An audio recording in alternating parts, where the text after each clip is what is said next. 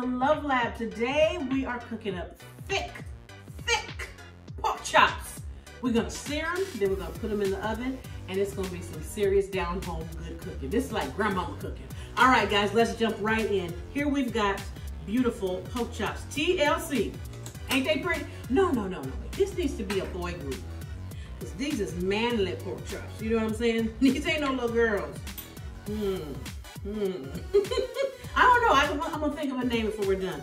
We're gonna season these real basic, okay? We're gonna start with generously salting them. Don't be afraid to salt the food, y'all, okay? And you know why I say that? Because for one thing, that's why some of y'all food don't have no flavor, okay? I'm just telling you. Nobody else is gonna tell you. They're talking about you, but they're not telling you. You don't put enough salt on your food. And number two, this is a thick old pork chop. It can handle it, okay? This pork chop can handle this salt. All right, I'm getting my skillet is going. I got a little bit of olive oil in there.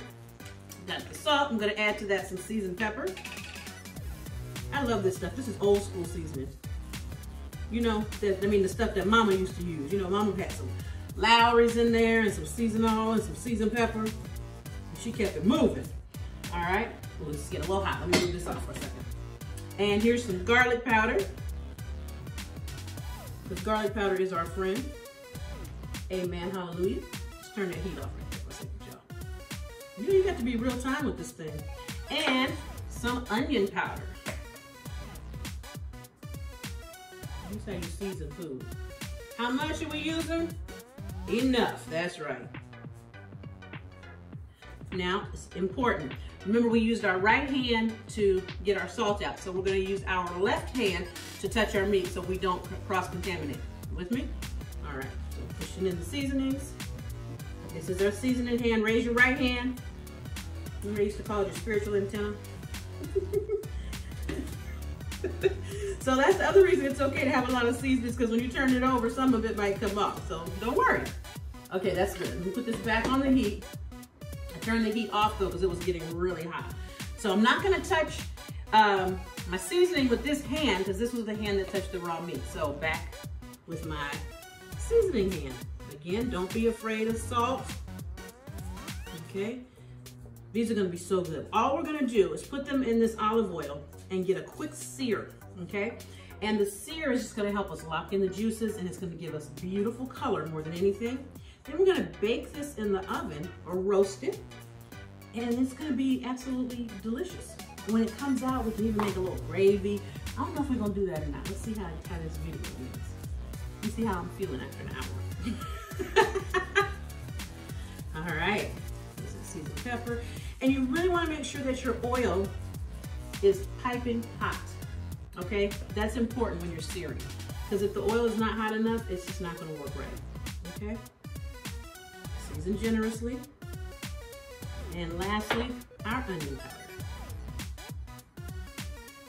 These about to be good. Okay, now, ready? Is our season? Let's see, make sure our skillet's ready. Oh yeah, okay, so I'm pushing it in. I'm no longer seasoning, so I'm touching everything with all hands. And here we go. You hear that? That's what you want to hear. That's how you know it's ready. As Wanda used to say in In Living Color, when you hear that, it's ready to go. It's ready to go. Now when you're searing, you put it in there. I just barely moved it. Important.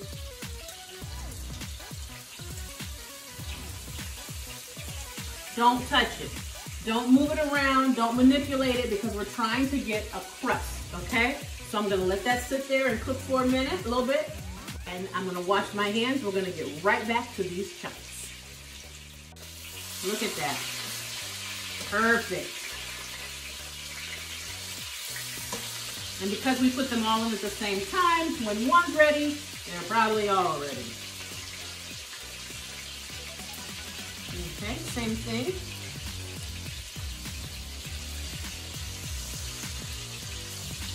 Oh, this is beautiful. Look at that. Before we put these in the oven to finish roasting, just gonna put some butter in here as well to get some added flavor. Take it off the heat. Ooh, it's getting hot. Oh, that Looks good already. All right, let's get these babies into the oven. All right, family, we are back, and look at these beautiful pork chops. They came out of the oven perfect. I cooked them to about 145, 150 degrees, and then I pulled them aside, poured off the excess oil, okay?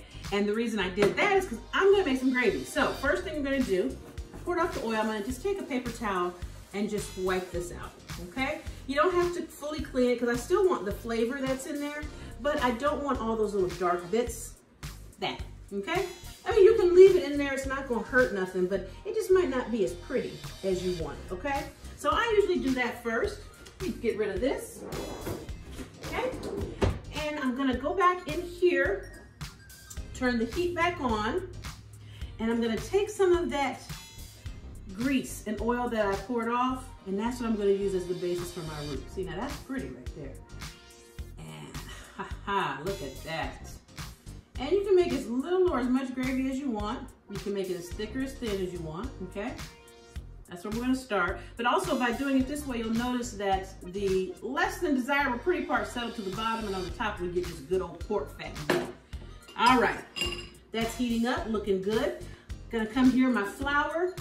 I always just keep a little flour in a little Ziploc in the kitchen like this kind of, or whatever. So I just have it for ease of doing things like gravies, okay? I'm gonna just put just a little bit of gravy in, flour in here, okay? We're gonna cook this together, whisk it together until the raw flavor is gone. And what happens during this time is your pork chops are resting, and while they're resting, the juices are collecting again, and they're like getting back in their grooves and stuff. You know, you take it out, don't just take it out and cut it right away, as tempting as that might be. Don't do that. And the reason you don't want to do that is because all the juices will run out, and then you'll really miss the good juiciness that's in there, okay? All right, so you see here, that looks good. Now we're going to add some water and then chicken broth, okay? So here we go. I'm gonna start with the water. And if you wanted to make this a creamy gravy, all you have to do is add heavy cream and chicken broth, or I'm just doing chicken broth because I'm not gonna do a creamy gravy today. Grab a spoon. Need another spoon, y'all. Oh!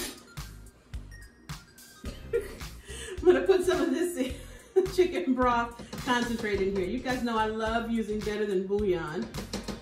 This really gives you a very nice concentrated flavor.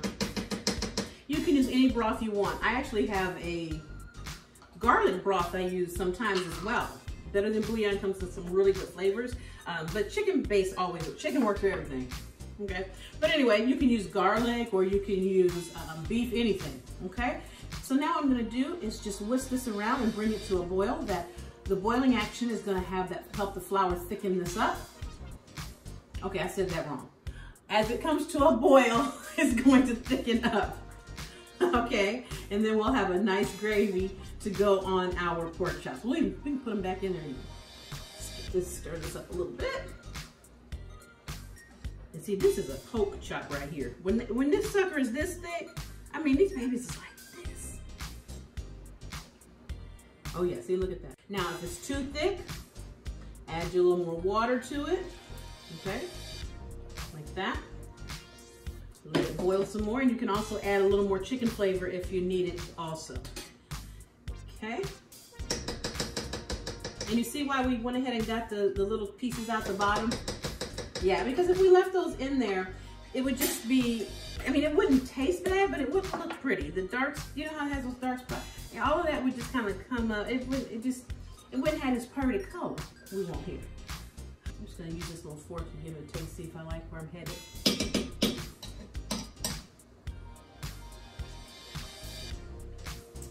By golly, I love where we're headed. That's good. I'm gonna add to this a little seasoned pepper. A little bit of onion powder.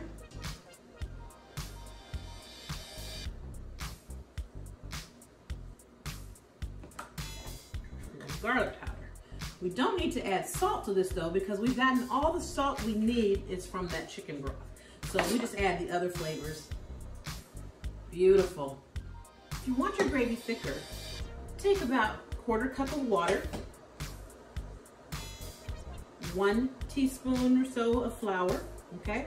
Now this part's important. Make sure you whisk it up really good before you add it in. Otherwise it's gonna lump on you, okay? So I just like to use a fork or a whisk, whatever. And you wanna really go at it to get the lumps out. So it's smooth, there you go. And then just slowly pour that in. And you see how that automatically started thickening it up? That's what we wanted. See? Thicker gravy, that's it. If your gravy's too thin, just add a little more water. Check your seasoning of your broth to make sure it's like you want it. If you need it to be a little thicker, just get about a 1/4 cup, if that, of water, tablespoon of flour, whisk it, and then just gently pour it in. Just like so. Look at that.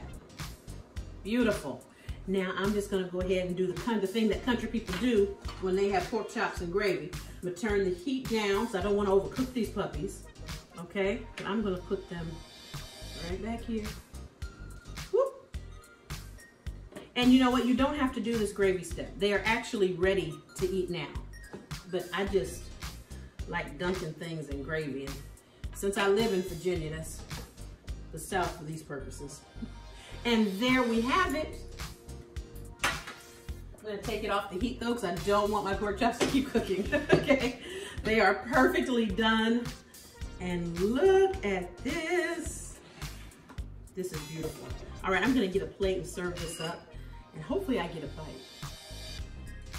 Here it is, ready for a taste. I'm gonna get just a little bit of this gravy and put on there, see that? You can make it with or without the gravy. You don't have to have the gravy at all because the pork chop is already done. So I'm gonna get a piece because this looks so good. I let it rest and I want you to see, oh my Lord. Look at that. You see that? Oh my God, that looks so good. Here we go. Here. That's too big of a piece to taste in there. Okay. Is that better, Mom? You know, my mom was watching. She's gonna say, why do you take such a big taste, baby?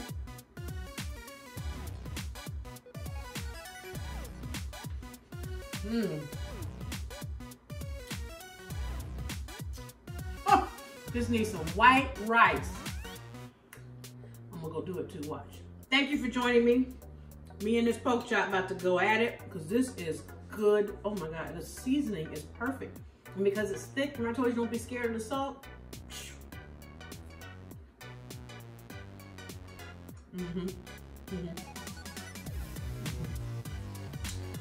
Thanks for joining me.